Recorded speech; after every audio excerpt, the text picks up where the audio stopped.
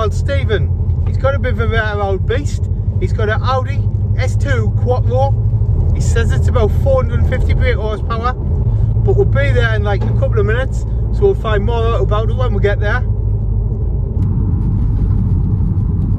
Alright fellas, welcome back. Me with Stephen. He's brought his rather special Audi along.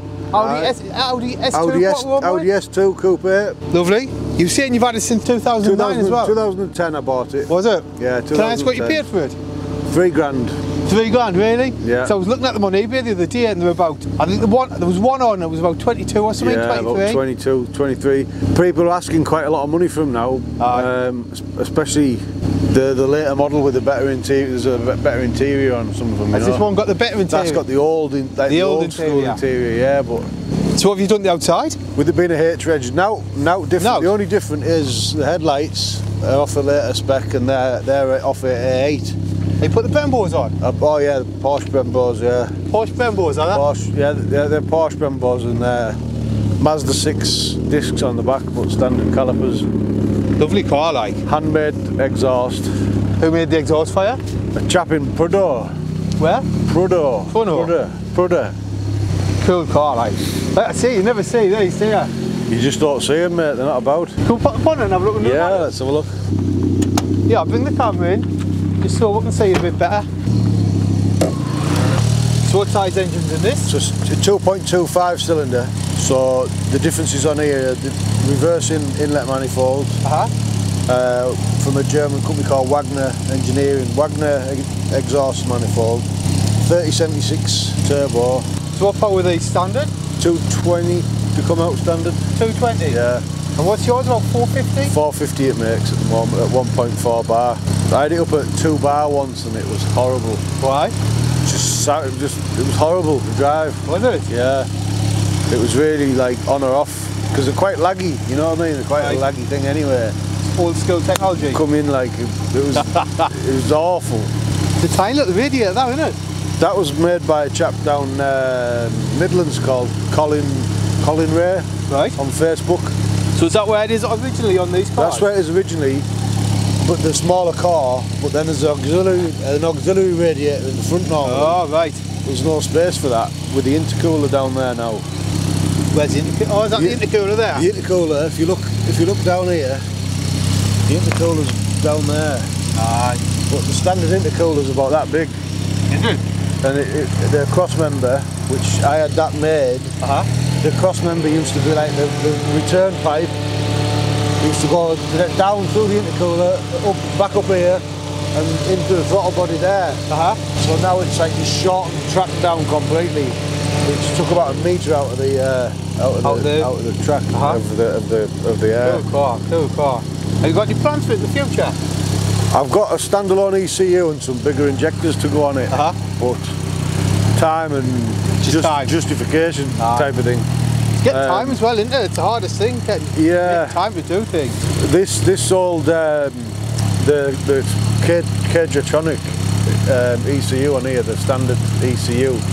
So every time you want to change the map, you've got to literally unsolder the chip, flash it, solder it back in. It's like a big old carry-on. Right old task. Yeah, it's not just a case of flashing a code, do you know what I mean? What power was this when you got it? 220 was it standard when you got it? It had a set of super chips in it, so I think it was about 275, 280, something like that. Night and day difference. I bet. We'll go for driving it? Yeah, certainly, yeah. Put the bonnet down? Yeah. There you go. Turning circle of the QE2, this thing. Old cars? Sierra's the same. Got a massive turning circle. You can't get around very far. Nah. So you're on standard suspension not on this? No, it's got a KW V2 coilovers on. Right, it's nice like. It's all solid mounts throughout, apart from the front subframe. Everything's aluminium or Delrin or all the old rubber has gone basically. Has it? It is a little bit firm. It is a little bit hard, but it's nice. Oh, right, it's nice. When I first had it, it had 16-inch wheels, the standard 16s with big tall tyres, standard suspension, and it was a hell of a lot more chuckable. Was it? I mean, you could really get like especially up on the country roads by me, you could go like the clappers. Didn't worry about potholes or... Nah, now you always left here. On edge. I get out here then gone right. So yeah, it's a little bit... It doesn't like bumpy roads.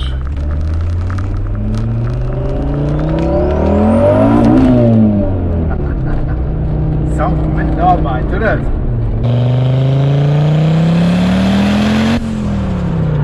So what have you done inside of this? And did you put, yeah, take this down, we'll have a look. Did you put all the gauges and that in? That's the only thing I put in there, standard. They're standard, and that Turbo Smart Boost controller. You've put that in? I put that in. But they're standard, are they? They're standard then. Cool. So you got that oil? Gearbox oil. Oh, that's gearbox oil, is it? Then oil pressure, and then voltmeter. Battery voltage. Then that's your boost gauge. That's my boost gauge.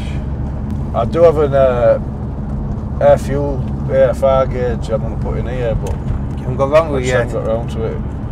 I like the 3 vents, like. I think I'm going to wait till I get the standalone ECU in, and then get everything to communicate. It's got water meth injection as well, but that's not mapped in at the moment. Right. Have you got the tank now in the boot or something? It all works, it all plumbed in and it all runs, but I can only use 15% meth. Any more than that, and it doesn't know. It's not expecting the extra octane. Right. So it starts trying to compensate, and it splutters and farts and that. Does it? What's the diff thing? What's this? Well, basically, I'd have to stop and lock the rear diff. Right. It should unlock at 15 mile an hour, but there's a speed sensor wire that you cut and put a blade fuse in. So if you pull the blade fuse out, it doesn't get the speed signal, so it stays locked for as long as you want it to. Is that for like snow or something? Just playing around in it. Is it? Have you ever had it on tracker out? Yeah, I've took it to Croft a couple of times. Have you? Yeah. I bet it's alright, is it? It's alright, but it's heavy. It's a 1.5 ton car. You get little Clios up behind you, hassling you. On the corners. And then you let them pass down, you know, then as soon as it gets a bit straight, you're whistling past them again.